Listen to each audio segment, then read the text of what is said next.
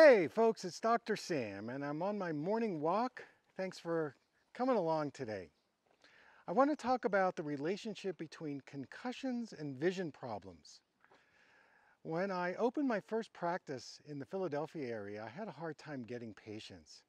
So I went to one of the local hospitals and I offered my services to the outpatient clinic for people who had traumatic brain injury and who suffered concussions. And these were folks that had difficulties with focusing and depth perception. They had double vision.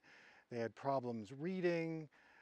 And over a period of about a month, applying my physical eye therapy exercises to them, they actually improved greatly. And it opened the door for me to get contracts in 3 other hospitals. And I became a very well-known consultant helping people with concussions and traumatic brain injury. So I've been doing it a long time, but I wanted to go into the research and see what was actually the link up between concussions and vision problems.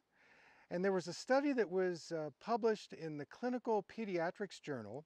The authors were Dr. Mitch Scheiman and Michael Galloway, and they took 100 adolescents who were diagnosed with concussions, and they found that 69% of them actually had functional vision issues. So that means difficulties with tracking, eye focusing, visual coordination, visual memory, those kinds of things. So there's definitely a relationship between getting hit in the head and how that's going to affect your sensory motor systems, especially your vision.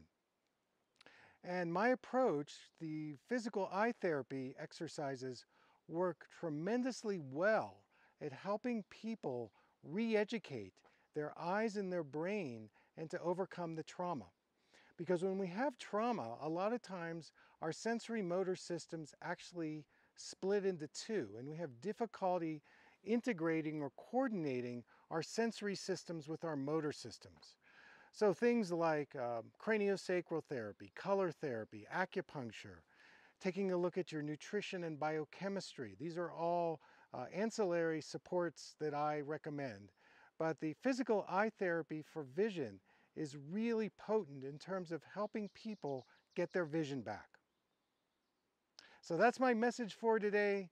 Thank you so much for tuning in, and until next time, take good care.